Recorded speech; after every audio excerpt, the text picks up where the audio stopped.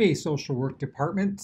We are going to just take a brief look at some of the activities built into Boardmaker Online that make it the powerful tool that it is over and above the disk version that used to be out in years past, if you remember that at all. So when we go to your dashboard on your account, you're going to go to My Boardmaker and you're going to go to Create Activity. And this is where it brings you up to a new blank activity. And if you ever use the Boardmaker disk, that's kind of what that is for static or printable activities. And then you can create a whole host of interactive activities, and they have templates built right in to allow you to do that quickly and easily, and then use them in the classroom on a computer, smartboard, iPad, whatever it might be. For purposes of this, we're going to look at two different templates just to give you an idea of how they work. We're going to look at the sorting template down here, and we're also going to look at the books template up here. Let's start with the books template. The reason I like the books template is because it allows you to create social stories quickly and easily and then have them saved right into your account. Anytime you click a template, it's going to open up a menu over here of different types of templates under that category. So you'll see picture-only books, you'll see text on the bottom, portrait, landscape, lots of different ones. You could either make a printable story right here. So if you're going to use it on, print it and use it on paper, choose the paper one. If you're going to use it on the interactive computer or smartboard, use the TV one, okay? I'm going to choose this one right here because it allows you to do text and pictures all in one book. So we're going to select that, and anytime you select it, it's going to open a window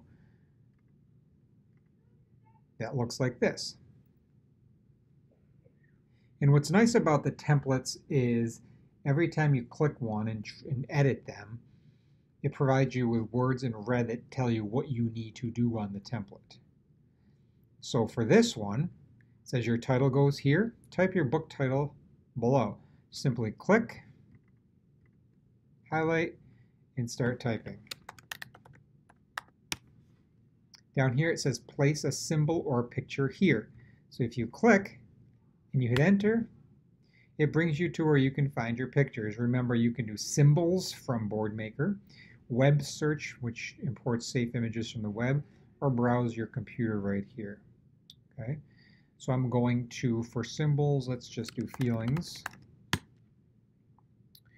When I populates what I want, I choose the right one. Just simply click it and then hit select, and then it's going to dump into my book. So I just made the first page of my book just like that. I typed the title and I put the title picture on there. Now if I go to this drop down over here, you'll see this is repeated several times. So I'm going to go to page 1. It said text goes here. I'm going to highlight it just like I did before.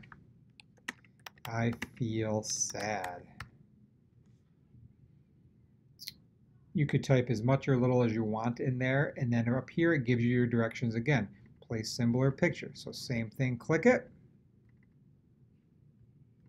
hit enter, and it allows you again to add pictures from the web, pictures from your computer. Let's do web search this time. Let's do sad.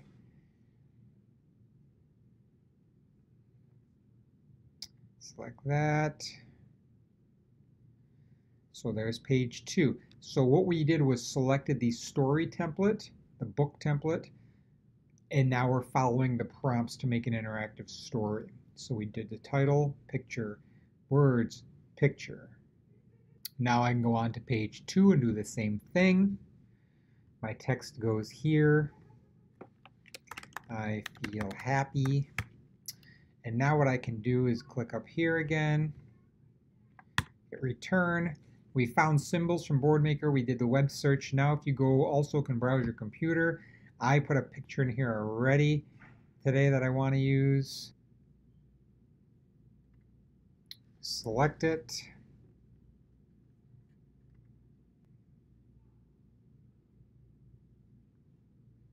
And there's my image. Now I can go up and play it. Feelings. You'll notice that it reads I feel sad. I feel sad.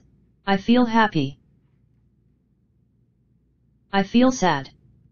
I feel sad. Which is a nice feature. You can also click on the symbols button and it brings up some of the pictures that are used on the page. I feel happy. And you can I add feel those happy. to your book.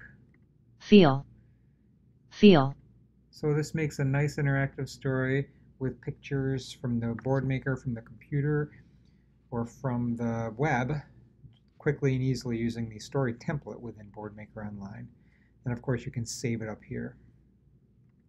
One of the other templates we want to look at quickly is the sorting one, which is also popular and used quite a bit. Again, it allows you to create any different combinations of sorting.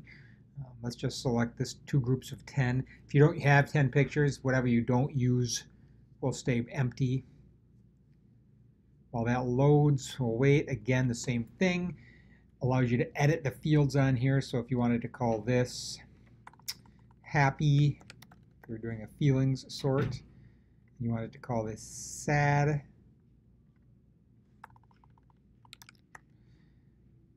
same thing, you just click and hit enter and allows you to add in pictures. Now you are making the correct answers, so when you put the images in here you want to make sure that they're correct. Get a combination of different ones. Now the nice thing is, again, you don't have to leave Boardmaker to get happy images. You can do it from the computer, from the web, or just from Boardmaker. Go to set, hit enter. Set from Boardmaker. Again, you would take a little more time on this probably. I'm just doing it quickly for purposes of this. Show you how easy it is to make an activity from scratch using a template. Let's choose this one for now. So you added these pictures to here.